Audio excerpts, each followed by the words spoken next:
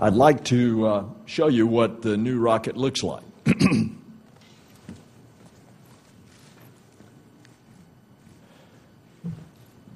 This rocket has a core that is a derivative of the external tank, the apricot-colored external tank.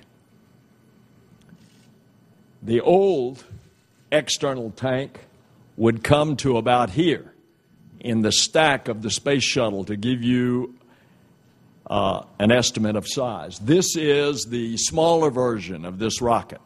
This is in the range of the 70 to 77 ton.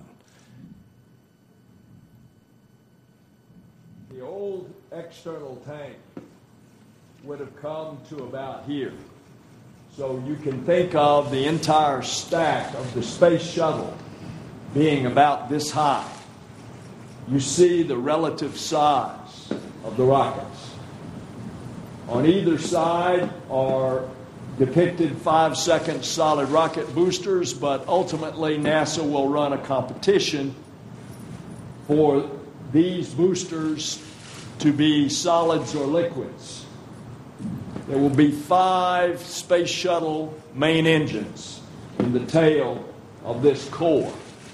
And on top of the core then is a second stage, an improved J2X that's already under development.